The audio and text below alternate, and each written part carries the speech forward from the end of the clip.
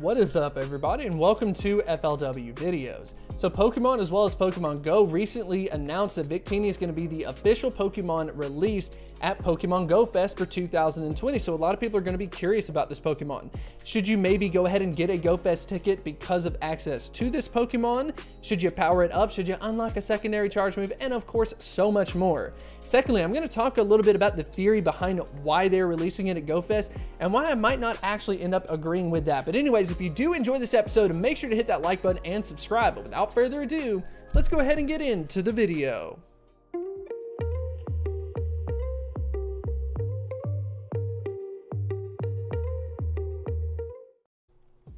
Victini, with a max CP of 3,265, Victini is a dual-type Pokemon of Psychic as well as the Fire typing, so this CP may seem familiar to you. It's actually because it has the exact same stats as Mew, Celebi, Jirachi, those mythical type Pokemon, and to be honest, as far as those past Pokemon are concerned, they have found a way into Pokemon Go being usable, even from like the PvP side, which has been exciting. So we're going to talk about the stats first, just kind of re-review those numbers.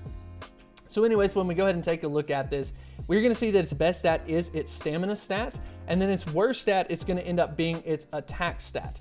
Unfortunately, it is the attack stat. We obviously don't like seeing that for, it just happens for whatever reason.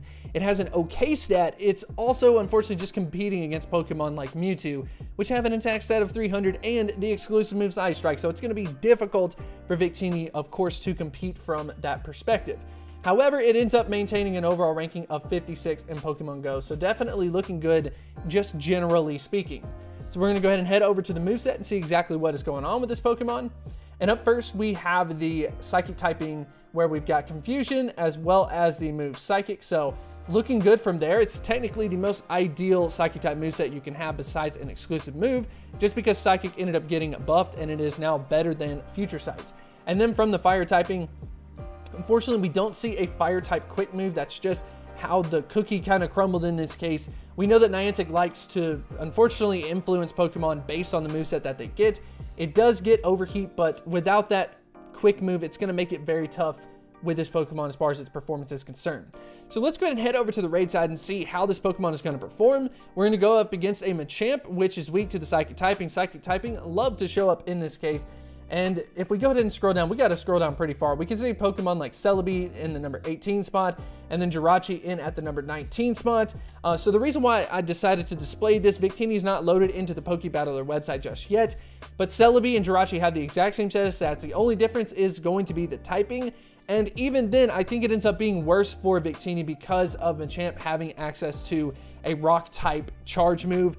If that ends up happening, I mean, Victini could technically do a little bit worse, but we know it's going to be somewhere around this position because they have the exact same movesets, and then they, of course, have the exact same stats. So it's at least close, just to give you the option or the idea that it's unfortunately not going to be that great from the raid side.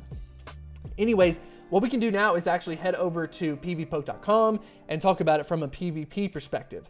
So anyways, the first thing that I thought we would mention, and it's just because there's something unique about it, is the move Overheat. So Overheat is actually going to end up lowering your attack every time you end up using it. That's very important to mention because if you use Overheat and then the opponent shields, then you're kind of dead in the water because you're lowering your attack stat and lowering it, and then you'll end up landing a lowered attack stat Overheat, which is not ideal by any means. So it is, of course, going to be dependent on whether or not you can land these unshielded Overheats.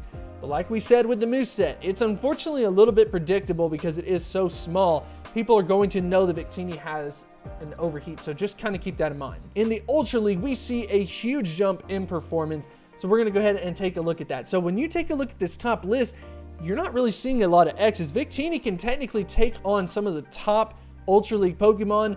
Of course, it is going to be a little bit of a toss-up because, like I said before, some of them you have to be able to land that Overheat. If you can't land the Overheat, you're not going to be able to take them on, especially a Pokemon like Registeel, for example.